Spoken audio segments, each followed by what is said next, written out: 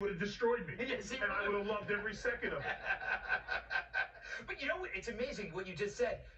It's an example of how the left and the woke in general are against sharing. Like, if sharing is a sign of something bad, when in fact we should be celebrating. I celebrate all the time. If I get an email from somebody from like Korea, like, you're my favorite wrestler, I don't be like, how dare you, sir? Yes.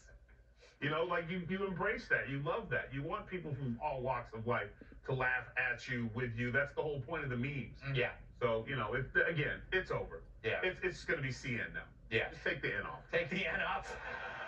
Complete nonsense. Instead of CNN, it should be see ya. Complete nonsense. That's what they are. Joe, how you doing?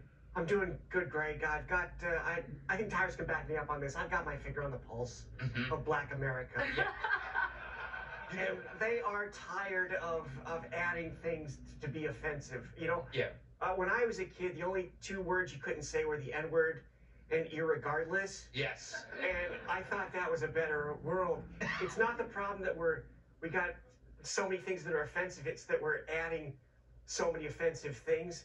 The problem is that a lot of people just weren't made fun of enough when they were kids, so they can't deal with it, you know? We needed more bullying. Yeah, I mean, when you say something that offends someone, they put the person that said that into sensitivity training, when it should be the other way around. Yeah, exactly. That's a great point. Chris, why is CNN still doing this? Weren't they supposed to turn that truck around and become kind of like sane? Here's my question. What is the editorial process of CNN? I mean, honestly, like, it's fine. Like, this guy is trying to, like, get as many clicks as possible, but you have an editorial process in place so that insane stuff doesn't actually end up, you know, on your website. And here, the people, the brain trust at CNN got together and was like, I think this is a great idea. The dude actually used the words, the most insidious form of racism. Not just it's kind of racist, it's a little racist. Like, literally, this is cross-burning, lynching, this is the most insidious form of racism, is sharing, ain't nobody got time for that meme. Like, Yes. That's it. That's the most insidious form. No, it's crazy. It's crazy. Well, they always have to make whatever they're talking about seem worse than whatever they talked about before. They can't say, this is bad, but it's not as bad as the other thing that I was talking about before, because that's really boring.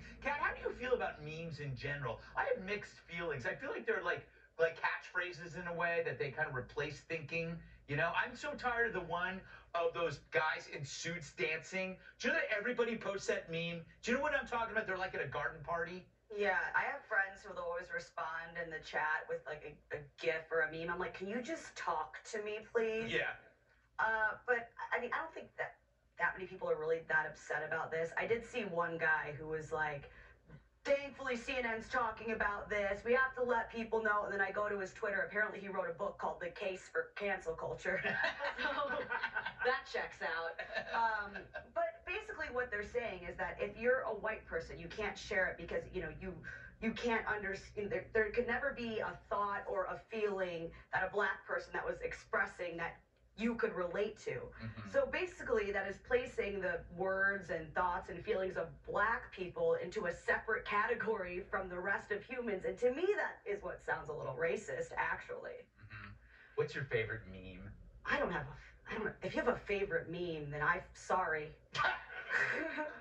I think you just made a meme. I think the great thing about this show is we just made 3 memes out of Kill Mead, and those are going to be everywhere. Just like Kill Mead.